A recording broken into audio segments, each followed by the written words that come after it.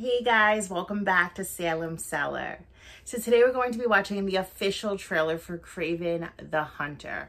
I've been dying to see this trailer. I'm a little late, I know, but I don't care. We're gonna watch it here today together. I'll be right back.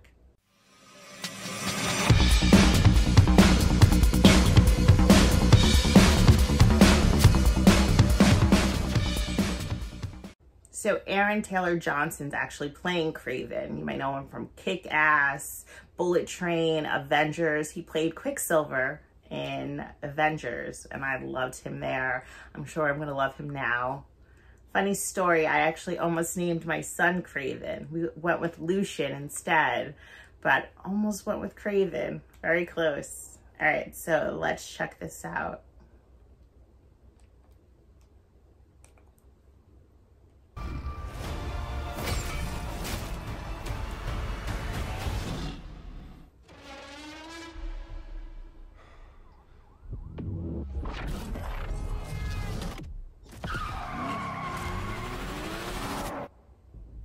My son, never show mercy. The Beast.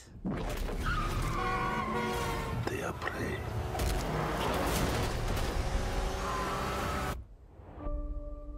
We are predators. Boys, your mother is dead. She died. That's a nice way to tell your kids. She was weak, sick in her mind. You know my business. Nice dad. Power is about strength. If you show weakness, you will give our enemies an opening. Shoot. Shoot.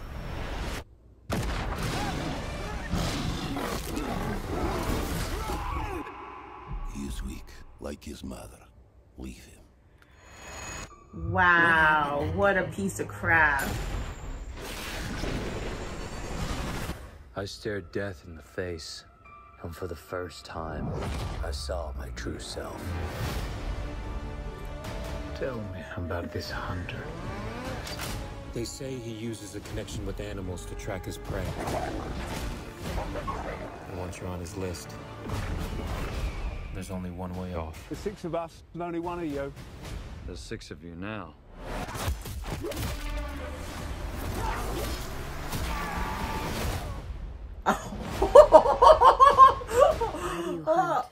Okay. It's evil in the world. Okay. I That was nice. I think you're some kind of honor. You are exactly like our father. Just another man hunting for a trophy.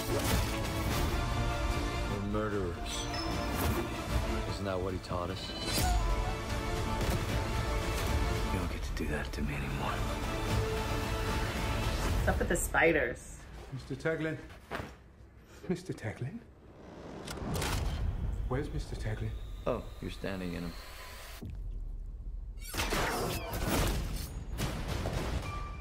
You're a goddamn lunatic. Oh, you just figured that out now?